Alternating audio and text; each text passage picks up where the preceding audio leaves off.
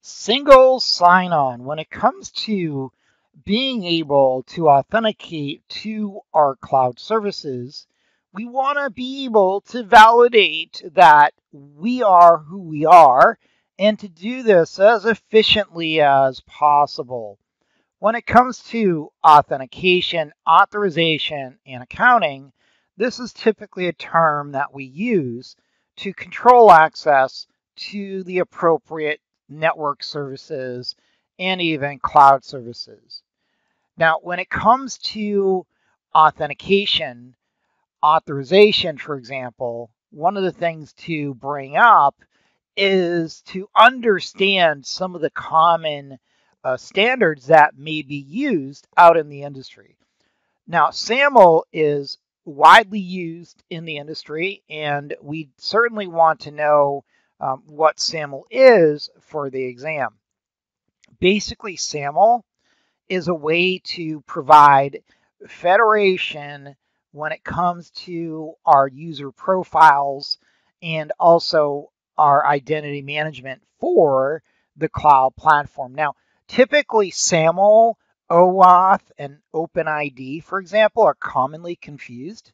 So there's a chart coming up. I'm going to go through these to help you gauge your understanding. Now, when it comes to OpenID, this is a little bit different. This is, for example, if we want to log into a newspaper site or another commercial site, let's say, and they say, how do you want to log in? You want to create an account, use your email, or would you like to use your Facebook account or your LinkedIn account or your,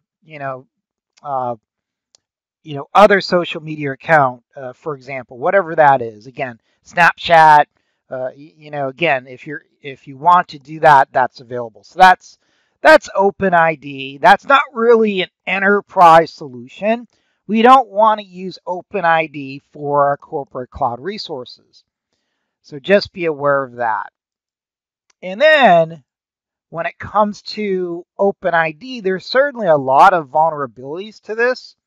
Phishing attacks are going to be very common, authentication flaws, and again, it is not meant to be an enterprise solution. Now, open authentication, the current standard is 2.0, and this is somewhat different than OpenID and SAML, where this is not really used for authentication, and this is really meant for authorization. Now, when it comes to open authentication, this is still not really what would be considered a very secure protocol. However, it's commonly used when it's used in the right scenario, the right way. Now, just to compare these, and again, this is another discussion that would take a lot longer, but I wanted to make sure that you sort of put this together and compare. So if you're taking the Cloud Plus exam, it really comes down to you understanding the difference between, do we use OpenID, do we use open authentication, or do we use SAML?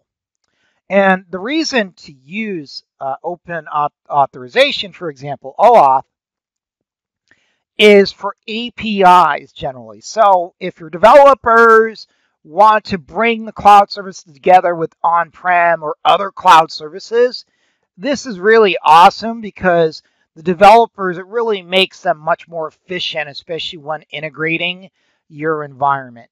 However, when it comes to enterprise users, we want to use SAML. When it comes to consumers, in other words, if we have like an e-commerce account where we sell widgets to the consumers, then OpenID is probably perfectly acceptable. These are risks that, again, you need to look at and determine what makes sense.